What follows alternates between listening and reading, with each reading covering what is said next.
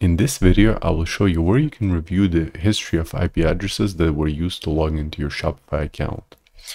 So first we'll log in Shopify and then go to Settings.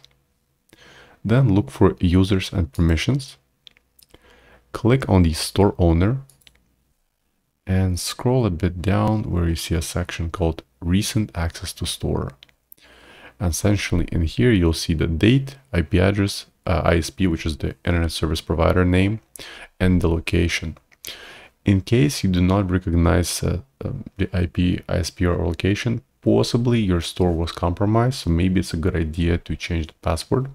But keep in mind that if you're using a VPN, like in my case, usually I'm located in Ontario, Canada, but I've used the US VPN for example purposes. As you can see, it shows that my location is from Philadelphia, USA.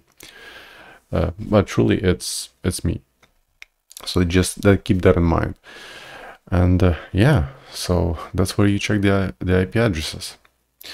So I hope you found this short tutorial useful, and for more tutorials, please ensure to subscribe to my channel. Thank you.